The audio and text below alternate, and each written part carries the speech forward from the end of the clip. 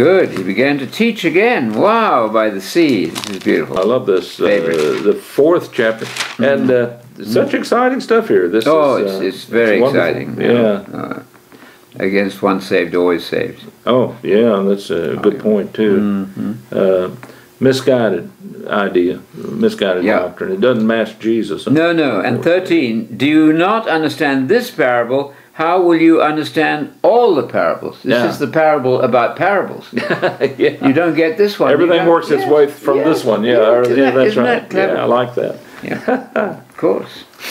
Okay, verse 1. All right. Again, he began to teach beside the sea. And a very huge, large crowd gathered about him, so that he got into a boat and sat in it on the sea, and the whole crowd was beside the sea on the land. Isn't that nice picture? Wonderful. And he was teaching them many things in parables, and in his teaching he said to them, "Listen, a sower went out to sow, and as he sowed, some seed fell along the path, and the birds came and devoured it. Other seed fell on rocky ground where it did not have much soil, and immediately it sprang up, since it had no depth of soil. And when the sun rose, it was scorched, and since it had no root, it withered away." Wow. Verse 7. Other seed fell among thorns, and the thorns grew up and choked it, and it yielded no grain. And other seeds fell into good soil and produced grain, growing up and increasing and yielding 30-fold and 60-fold and 100-fold. And he said, "He who has ears to hear, let him hear." Wow. Amazing. Even that statement is a little, isn't that clever? He who has ears to hear. Yes. It's sort of a play on words. It's very clever. And it's yeah. also the Shema. Listen, Israel. Oh, yeah. This is the way you could say, don't miss this. Yeah, yeah. Because we're talking about immortality here. That could be interesting, folks out there. You want to live forever. We would think so. Ever. That's right. Amazing. Yeah. Verse 10, and when he was alone, those around him with the 12 asked him about the parables.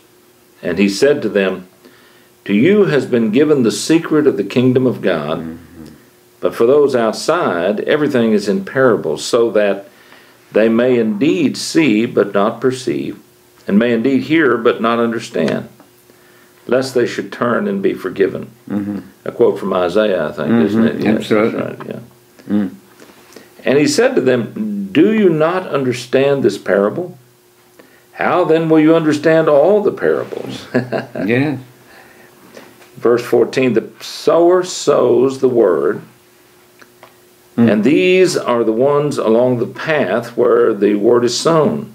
When they hear, Satan immediately comes and takes away the word that is sown in them.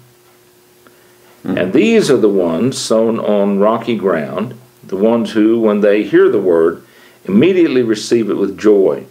So he's working his way back through the different types of ground that... absolutely. Types of soil. By the way, interesting thought. It's the same seed, isn't it? Oh, just totally. falling on different ground. It's the same seed. It's the word of the kingdom in the parallel, Matthew 13:19. So it's simply the word here. We've been through it already. You know, we said when he preaches the word, he's preaching the word of the kingdom. It is the same everything word. depends on the word of the kingdom. That's right. Yeah. That's easy. So verse 16, and these are the ones sown on rocky ground, the ones who, when they hear the word, immediately receive it with joy. And they have no root in themselves, but endure for a while. Then when tribulation or persecution arises on account of the word, immediately they fall away. Yes. Wow. And others are the ones sown among thorns.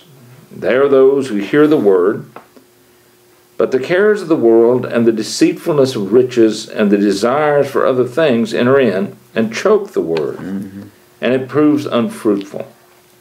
Wow. Verse 20, but those who were sown on the good soil are the ones who hear the word and accept it and bear fruit, 30-fold and 60-fold and 100-fold. Oh, isn't this tremendous? This is just solid Jesus, isn't it? It's just solid Jesus teaching. Pure undiluted Jesus. Yeah, that's right. No, this is Christianity here. Yeah. About which we heard nothing in my CV days. Didn't know what it was. Yeah. Yeah. That this is, he's really laying it all out here, isn't he? Yes. And it's interesting then that these different kinds of grounds then represent different kinds of people, different folks. Yes. And the word is going to fall upon these different kinds of ground. Yes. By the way, I do, contrary to, I guess, Calvinistic thinking, I think you get to decide what kind of ground you're going to be. Absolutely. You get to decide whether you're going to be good ground or not. And that's the point of this as well. You get to choose. Will I be good ground? Will I be bad ground? It's such an easy, I love it. These are fishermen and farmers. And this is perfectly accessible to anybody, isn't it? Yes, we all understand what a seed is. We are all seeds ourselves. Yes, yes. And different types of personality. But we're making the choice. I like and I forget, I think maybe it's in Luke's account of this, but he talks about they believe for a while. These are those who receive the word and believe for a while, Absolutely. but then they don't. So this is an interesting thing, again, as you were mentioning about the unfortunate idea that once saved, always saved. That's not what Jesus is saying here. You could believe for a while and then still not bear fruit and not that's right. No, I mean, that's absolutely against the idea of once saved, always saved. He didn't say they pretend to believe for a while. He said they believe temporarily for a while, then they fall away. Right.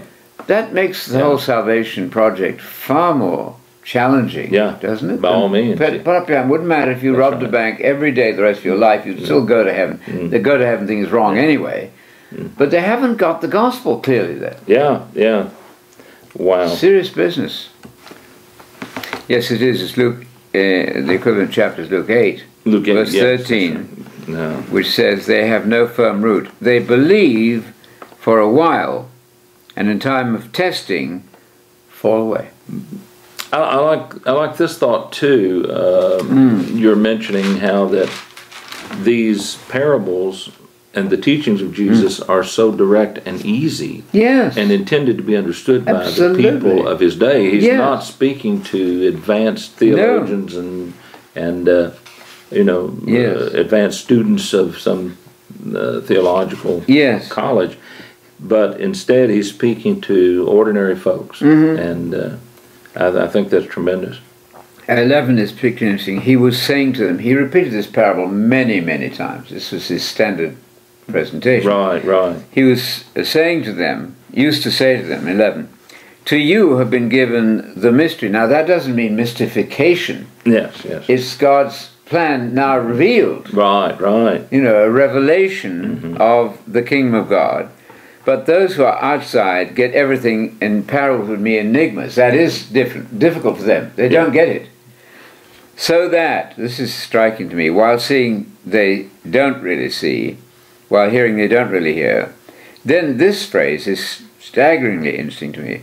If they did, otherwise, you see, if they did understand the gospel of the kingdom, then they could repent, return is repent here, and be forgiven. Wow. The other side of that coin is if you don't understand the kingdom, you can't repent and be forgiven. Wow. Yes. Awful? I mean, it's very threatening. That's right. Why not, though? I mean, if God wants to give the kingdom as the objective of human existence, to rule and live forever, then you'd expect belief in the program would be an essential to being in the program, wouldn't it? Yes. How can you be in the program? You know what the program is. Right. Exactly. Wow. It's amazing stuff. Well, and these folks then, they who do not have hearts to perceive, and they don't, and they don't want to be good ground, as it were. It's their fault. All the rest of it. It's their fault. Yeah, they've made a choice, and they're not going to perceive, and they're not going to get it because, for goodness sakes, then they might turn and actually believe they don't want. They don't want to do that. And the devil doesn't want them to do it. Well, so he's right there to snatch away, because he knows that if that kingdom message gets through to a human being, he's on the way to everlasting life, living forever. Yes, yes. And the devil is very much against that from the moment he saw Adam. His whole key is to thwart God's program. Absolutely, to ruin the program. Yeah. Wow. I think that's staggeringly interesting material. Yeah. Well, this is good. Shouldn't every Christian, not just someone who's a minister, a teacher, a pastor, but every Christian, every Sunday school teacher and every Sunday school student, so to speak, shouldn't they understand this parable of the sower and the seed? That's how crucial, how essential this is. But it's exactly Mark 1:14 and 15, the first chapter. He begins with this, repent and believe the kingdom. Yes. This is exactly what's being developed and expounded in the parable. Tremendous, yeah. Wow. Good teacher, good teacher. Systematic teaching on the part of Jesus. Yeah. Wow. 13, is it? Parents, teach your children this parable. Oh, I say to students, you want to preach this 6 times every Sunday. That's right. Jokingly, But until the whole world knows it, which they don't, that's exactly. You can simply ask your friends, what's the gospel? Very unlikely they'll say gospel of the kingdom. They don't know that. Yeah. Well, our responsibility is to teach it them. Absolutely. Until they all get it. Yes. Everyone should know this. That's right. Wow. Yeah. This also helps us to realize that Jesus was recognized. He's sowing that seed. Oh, absolutely. His disciples will be sowing it after him. I would think so, But isn't it interesting that he's letting them know, and by extension he's letting us know, not everyone who the seed falls upon is going to believe or to receive it or to bear fruit. That's right. There may be some who will believe for a while, but then they'll fall away, as per Luke 8. Absolutely. So, and we need to be aware of all that, so that we're not surprised when there are those who do not love that message or don't And we've seen this in our experience. We can name people between us who are quite clear, and then some difficult thing happened in their life, financial trouble, whatever. Yeah. And they fall away. Exactly. And we could renew them, we could go after them. Sure. But there's no guarantee that they're going to turn back. Yeah. That's very, very serious. Wow. Well, this is a wonderful teaching. Every Christian should, and every minister, pastor, teacher, Sunday school teacher should make sure those that they are communicating to, that this gets communicated with it, to them. So this is the John 3:16 of Mark. Everybody knows John 3:16, right? Which is really the same idea, but in less clear terms. If you don't know this, right? So don't go to John. Don't even attempt to do John until you've got Matthew, Mark, and Luke straight. That's right. Otherwise, you're going to get the basics in place. That's right. Then try. 13. You're coming to 13, which is staggeringly interesting too. And he said to them, "Do you not understand this parable? How then will you understand all the parables? The sower sows the word. And these are the ones along the path where the word is sown. When they hear, Satan immediately comes and takes away the word that is sown in them. And these are the ones sown on rocky ground, the ones who, when they hear the word, immediately receive it with joy." So they're receiving the word. Yes. "And they have no root in themselves, but endure for a while. Then, when tribulation or persecution arises on account of the word, immediately they fall away." Wow. Wow, that is amazing, isn't it? Yes. Verse 18. "And others are the ones sown among thorns. They are those who hear the word, but the cares of the world and the deceitfulness of riches and the desires for other things enter in and choke the word, and it proves unfruitful." Yes. Verse 20. "But those that were sown on the good soil are the ones who hear the word and accept it and bear fruit 30-fold and 60-fold and 100-fold. Wow. So good soil, good land, good ground will bear actually perhaps different levels of fruit. Yes. And still that's very wonderful. Yes. It's still exactly what God desires. John speaks about getting make sure you get a full reward. So some do better than others. Yes, yes. The other interesting thing, commentators point this out, the seed actually becomes the person he speaks of the seed being sown. Then yes. he talks about the converts being that seed. Yes, the idea yes. would be that you have to propagate the seed. Yes, yes. Having received the seed, you are then responsible for propagation of the seed. Right. It's very subtle. I mean, there's a lot to this, actually. Yes, yes. But it's just brilliant. Tremendous material. stuff. Yes. Tremendous. Yes. All right. Yeah. I think they say rightly in all the commentaries, if you bear fruit 30, 60, or 100, that's a ludicrous, way beyond anything that happens in the natural world. A ludicrous increase, right? Huge abundance of increase. Yeah. I like that a lot. More coming in verse 21. Yeah.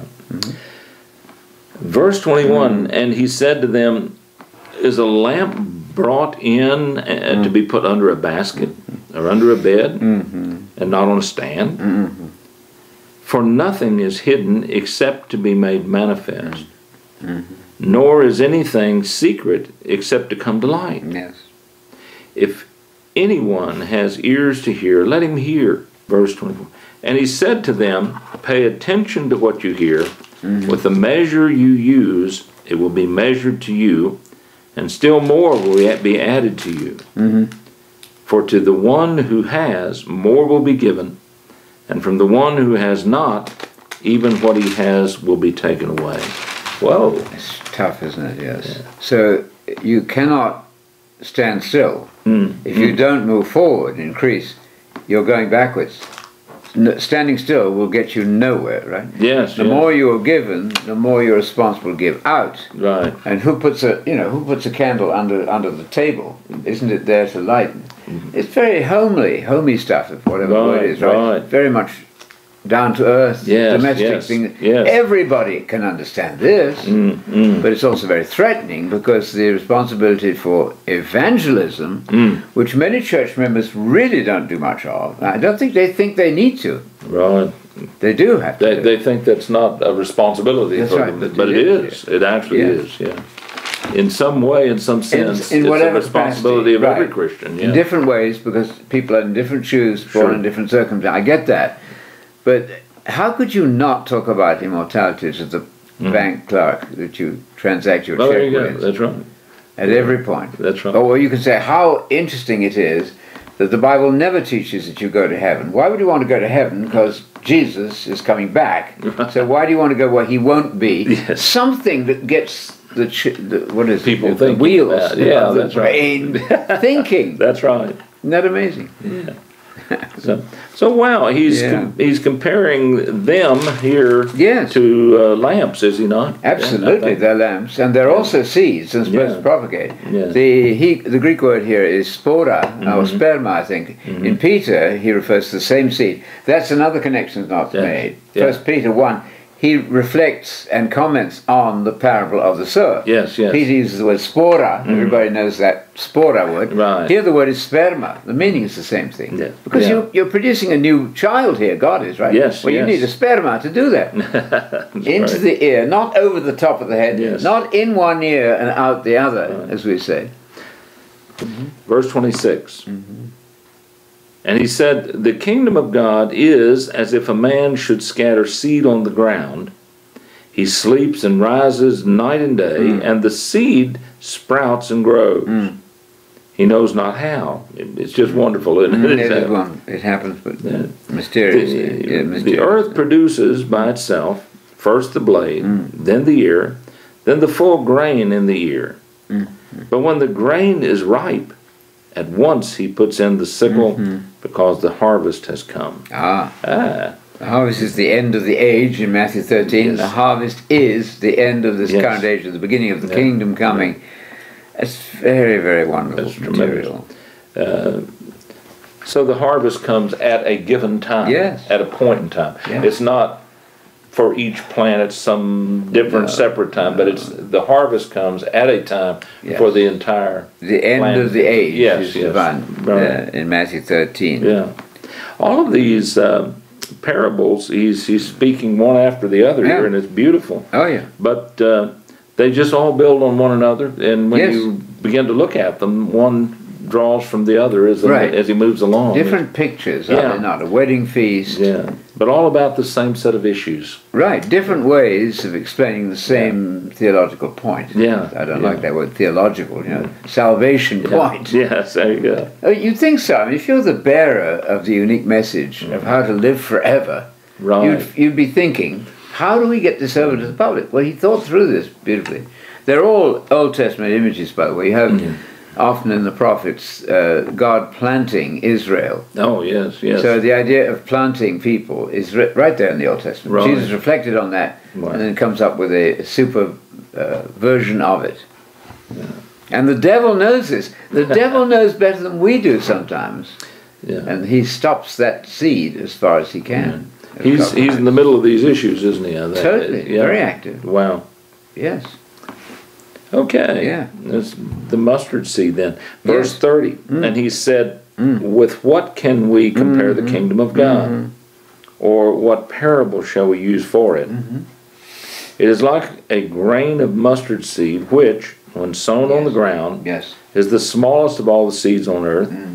Yet, when it is sown, it grows up and becomes larger than all the garden plants, and puts out large branches so that the birds of the air can make nests in its shade. Isn't that nice? That's an image from Daniel. Remember, that same picture is in Daniel. Oh, it is, isn't it? It is. Yes, that's right. I hadn't thought about that. It's that's exactly drawn from Daniel, which is kingdom stuff. Yeah, of course. Yeah. And the birds, resting and finding shelter in the branch, under the branches, is the worldwide eventual outcome of this worldwide kingdom. Yeah. Beautiful. That there is a beautiful certainty to many of these issues as Jesus presented. And one thing we know that no matter what anyone does, no matter what anyone says, these things will be. There is coming a harvest. There is coming a time. This will happen. And so we should be, I think, genuinely interested in understanding these things. Oh, absolutely. This is the meaning of life. Those texts are Daniel 4:12. I'll mention them for the sake of the camera. Daniel 4:12 and Ezekiel 7:23. Ezekiel 7:23. Same thing. Great. A huge worldwide kingdom. Yeah. Eventuates from this process that's beginning now. Yeah. I hate the word consummated. You hear the kingdom is going to be consummated. Well, yes, but what does that really mean? The kingdom is going to appear visibly and irresistibly when Christ comes back. Yeah. That's the whole meaning of history, but you don't get this in history, high school history classes. Why not? This is real world history. Oh my gracious, yeah. Okay, what else, 33. With many such parables he spoke the word to them, as they were able to hear it. He did not speak to them without a parable, but privately to his own disciples he explained everything. So, again, he's just beginning to bring these things to bear among people, and he's working with those in his inner circle, those who are his close disciples. And he realizes that many times as he speaks parables, there's going to be others present. They're not going to get it. Okay, well, maybe it's not time yet that the public at large is going to get it. And but he's going ahead and expressing it to his disciples in ways that they will later be able to express it to the others in greater detail. Yeah, it's interesting that, again, against Calvinism, at the end of Acts, when Paul is preaching first to Jews, later to Gentiles, and when they leave in some state of dispute, some of them agree with Paul, others don't get it. He doesn't say, well, God is not calling you, so that's okay, you're off the hook. He says, one word before you leave, I've told you. Now you're guilty. That's the text in John 15. If I hadn't come and told you, Jesus said, you wouldn't be guilty. But now that I've told you, so anybody who's exposed to this message, watch out, because to whom much is given, much is expected. You don't get off the hook. Say, well, I'm not called now, so this doesn't. Oh, no. You can't. That's Calvinism. That's Calvinism. Well, that would be taking the lamp and putting it under the basket or under a bed, wouldn't it? I don't think that. But it's intended to give light to all. Absolutely. Intended to be shared. Use that American expression, right? Shared with others, isn't it? The light is sharing. Don't you think, Anthony, then there's a lot in all of this about God's timing? Yes. Because Jesus is coming on the scene. he is doing wonderful things, but he wants to contain his ministry and his efforts for the moment, because as time progresses, there's going to be a time as this will unfold and it will continue to develop. And here he's sharing with his close disciples things that perhaps others won't get. Right. He knows that. He does say, take care how you hear, because the more you hear, the more you're responsible for. So be careful. You know, don't realize that once you've got this information, you're duty bound to share it with other people. Hearing and grasping things is both a privilege and a greater responsibility at the same time. I hadn't thought of that until we discussed it. No, but that's exactly John 15. If I hadn't told you, you wouldn't be guilty. But now you're responsible because I've just told you. That's a good way to go, isn't it? But then the person shouldn't feel like, well, I don't want to understand more, then I'll be more. No, it's a great privilege, and the privilege is greater. It's better to have the privilege coming to us than than to try to spare any responsibility. That's right. Some people even say, well, I'm not going to preach anything because I'm making them guilty, so I better keep quiet. Doesn't work that way. You do it anyway. The privilege is great. It's greater. That's right. That's right. The honor is greater. Yes, the honor is greater. Yeah. Okay. Jesus calming the storm. I think we get to that. Verse 35. On that day, when evening had come, he said to them, let us go across to the other side. All of this is taking place up in Galilee, isn't it? And obviously the Lake of Galilee. Is sort of central to what's going on here. It's close to Capernaum, I think, where he lived. Yeah, that's right. Nazareth originally, and then they moved to Capernaum. It's all a tiny little section of geography, isn't it? Yeah, it's kind of neat. This is the Lake of Galilee. Yeah. So again, he said in verse 36, and leaving the crowd, they took him with them in the boat, just as he was. And other boats were with him, and a great, well, when you think about it, they were in the boat. He was speaking from the boat to the shore, the people on the shore. And he's saying, let's don't go on to shore, let's just cast off and let's go across. And let's, that's right. Get kind of, again, away from the crowd. Getting away from the crowd a bit. So. Yes. And what happened then on the lake is exciting. My goodness, yes. And a great windstorm arose, and the waves were breaking into the boat, so that the boat was already filling. Oh, my goodness. Verse 38, but he was in the stern, asleep on the cushion, and they woke him and said to him, Teacher, do you not care that we're perishing? Very real. Maybe, one thing that may have played into it, he might have been very tired. Look at all he's been going through. He's been teaching. Yeah. And teaching is very exhausting. Absolutely. He's spent a whole morning sitting in that boat, teaching, maybe answering questions, interactive. He's worn out. And he's been dealing with the crowds and all of these things and people coming to him and all. He's exhausted, worn out. He's sleeping. And I love that question. Here we are, you're students, you don't care, you're just sleeping. Are you not alarmed at the fact we're about to drown because the waves were beating and coming over the edge of the boat? Yeah. And so what does he do? No problem. He solves that one. And he woke and rebuked the wind and said to the sea, Peace, be still. Yep. Wow, I like that. Yes, rebuked the wind, said to the sea. And the wind ceased. Yes. And then there was a great calm. He said to them, Why are you so afraid? Have you still no faith? Aren't you getting it? Come on, God's with us. Yes, exactly. Okay. He has to preach to them on that point. And they were filled with great fear and said to one another, Who then is this, that even the wind and the sea obey him? Isn't that tremendous? Isn't that I love it. I love that. Yeah. This is really someone. This guy is amazing. It's wonderful. Just like he told the demons to be muzzled. Yes. He speaks to the sea as though it's a person. Yes. Personified sea. That's right. And tells them to be calm. The other point is that in the parable in Matthew of the talents, the man who did nothing with his talent doesn't get saved, and never gets preached that way. Good point. You just don't get saved. You must do something with the gift that God has given you. Otherwise, you've failed entirely. Which reminds me again about the John 15, that branch that bore no fruit. That's right. He just takes it away. That's right. That's right. Wow. After pruning it, he gives it a chance. Yeah, he gives it a chance. And but if it still doesn't bear fruit, then, that's curtains. Yeah. This is a lot more challenging Oh, it is. than the popular version, which is so watered down. Oh, my goodness, yes. Again, I love this account of Jesus speaking to the wind and to the waves and the ceasing. But again, this is something that we might expect from him as the primary Shalia, the primary agent for God. Of course. And to be able to do these remarkable things was wonderful. Absolutely. It doesn't mean he is God, but it does mean God has vested in him these amazing things that he can do.